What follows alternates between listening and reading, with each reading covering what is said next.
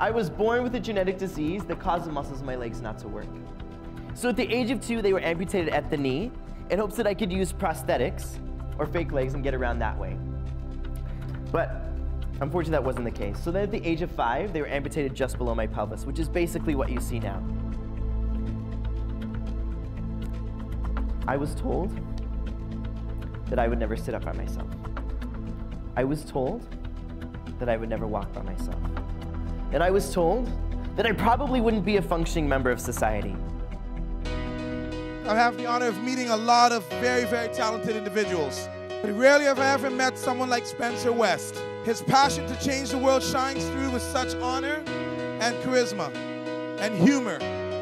This year we'll travel across Canada on a motivational speaking tour to spread the Me to We message and inspire tens of thousands of young Canadians like yourselves.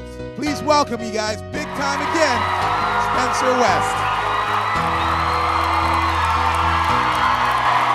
Oh, thank you so much. Thank you. After seeing how Spencer's dealt with all the things that he's gone through in his life, it makes me feel like I can do anything because my problems are nothing compared to others in the world, and I think I can probably conquer anything now. It doesn't matter what your abilities are, where you come from, what color your skin is, what your gender is. If you work hard with others, you never ever give up, and you laugh a lot, you can achieve absolutely anything. Telling the stories about traveling to Africa and building the schools and all of the projects that he did overseas. If you were to miss his speech, you wouldn't even know what you'd be missing. He's brave, and he can teach us perseverance. He can teach us how to always look on the positive side of life. When I got to high school, I became a cheerleader. And I'm sure some of you are thinking, yeah. I'm sure some of you are thinking, yeah, if I didn't have any legs, I'd be a cheerleader too. Glad you agree.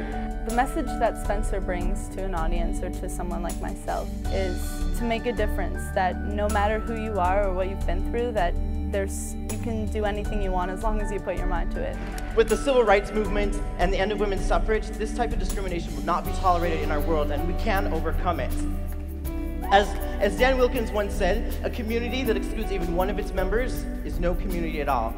I'm different, we're all different, but together with our differences, we can achieve a greatness as long as we're not afraid to follow our own path. And one of my favorite musicians is a guy named Jason Mraz. Yeah, he's awesome, right?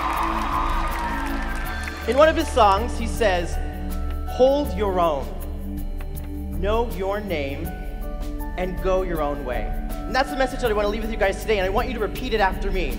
Hold your own. Know your name. And go your own way. That's awesome. Thank you guys so much. Have a great day.